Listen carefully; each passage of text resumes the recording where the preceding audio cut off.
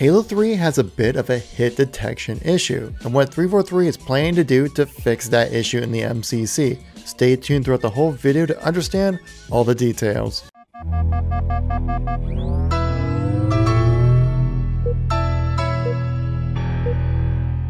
How's it going, everybody? It's Kevin here once again, giving our news and informational video when it comes to Halo. If you like these news and informational videos, please make sure to tap that like button, as it lets me know you want to see some more content like this, and it helps more people a chance to see this video to get a chance to stay up to date with everything going on with this awesome franchise we like to play.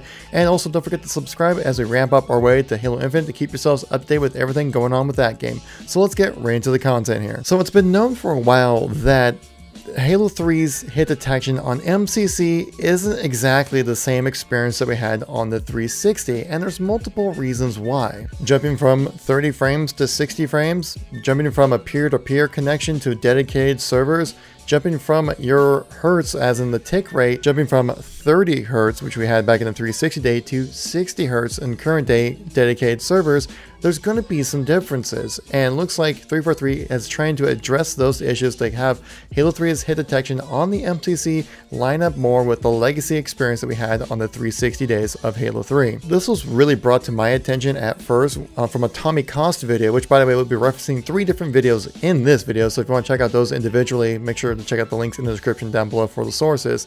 Tommy Cost's video kind of goes into showcasing this difference of how on the MCC it's far less forgiving when it comes to hitting your shots in Halo 3 compared to legacy Halo 3 on the 360. A big change of why is because of the previous Halo 3 on the 360 ran on 30 hertz, which means this happens 30 times a second. The server or game connection checks the information, what's hitting, what's registering, what's moving around in the environments and things like that. It does a status update 30 times a second. Well, in the MCC, it does that status update 60 times a second to match with the frame rate that we're seeing. 60 hertz is kind of the gold standard now when it comes to tick rate, when it comes to dedicated servers. So there have been multiple ways to look into trying to bring back that legacy feel of Halo 3 on the 360 while also having the nice updated versions that we have currently on the MCC. One of the proposed changes that got a lot of traction was bumping up the bullet velocity, which, if you guys don't know, the bullet velocity of the battle rifle in Halo 3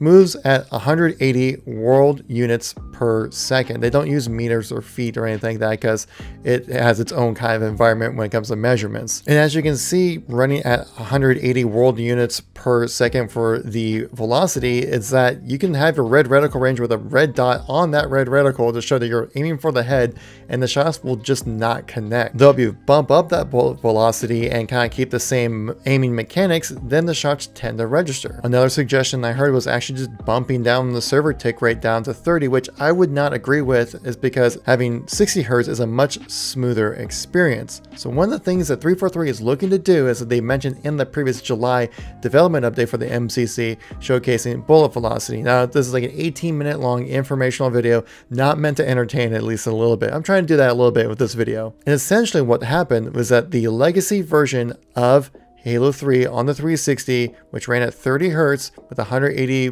world units per second when it comes to bullet velocity per tick, that means 1/30th of a second, the bullet would travel 6 world units. And then when you go to the MCC version at 60 hertz, it obviously doubling that hertz number. That means each tick, there's twice as many, meaning that it would travel 3 world units per tick. So this discrepancy in distance is what kind of led to the hit detection in the MCC feeling, well, less favorable compared to the legacy version.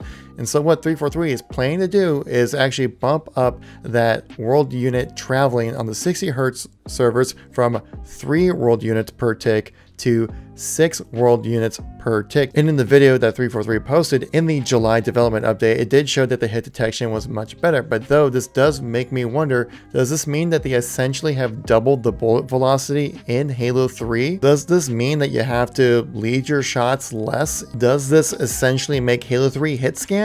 I wouldn't go that far, but essentially what you're doing is taking the bullet velocity, I feel, from 180 to 360, which in this bullet velocity test that we had from our previous members in the community, they went up to 300, and you can see the significant difference right there.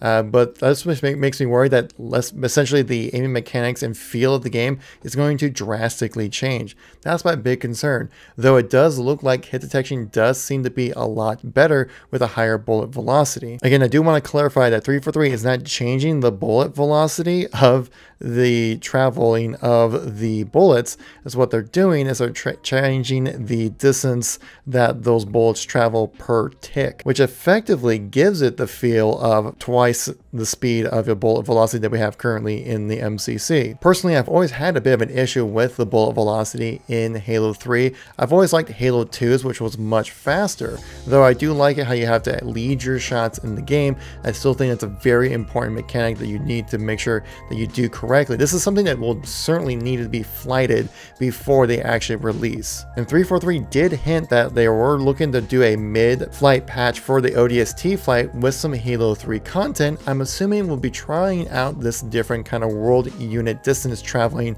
when it comes to the Halo 3 battle rifle. So at the moment, personally, I'm actually looking forward to this, but it just has my concerns that it would change the feel of the game drastically, that it would be almost like laser beam battle rifles. That's just my concern though. It could play out completely different. Now, changing bullet velocity, world unit traveling in 4v4 game modes isn't really that big of an issue, as since the battles are so close range for the most part. Yeah, there are some long range shots like on Narrows or something like that, but for the most part it's rather close range. You won't really notice it too much, though it would really show its change when it comes to playing big team battle and large scale modes. So many maps heavily rely on the fact you have to lead your shots, and that random bullet spread with the Halo 3 battle rifle for some maps to function. I think Standoff comes to my mind right off the bat when it comes to maps that function terribly with like hit scan weaponry, which we've seen with like Halo 5 when they try bringing that in. It doesn't really play out so well, but when you do it in Halo 3, it actually works. A similar situation with the same map compared to Halo 3 and Halo 4. With Halo 3 projectiles with a battle rifle on, say, a map like Valhalla, it works out really well. It becomes a fan favorite. Though when they brought that map back into Halo 4 but had hit scan weaponry, it's so hard to move throughout that map. It just becomes very campy, standoffish, and people more just kind of hiding behind rocks, picking heads, rather than actually playing the game, moving throughout the map to try to gain map control. This is something we definitely would need to flight. So if they do end up flighting this in the ODST flight, which sounds like they might be doing something similar with Halo 3 content, I definitely will be bringing it up in another video, guys, for you guys to watch out. If you like these news and informational videos, please make sure to tap that like button. Let me know if you want to see some more content like this. Leave a comment down below with your thoughts on changing the world unit distance traveling per tick. Are you worried about it, kind of like I am, or are you looking forward to something like that? Let me know in the comment section down below. If you're new to the channel or missing any content from me, check out the videos on the screen right now. I got a link to all my news and informational videos if you've been out of the loop for the last few days or so. So thank you so much for watching. I greatly appreciate it. I'll catch you all in the next video. Peace out.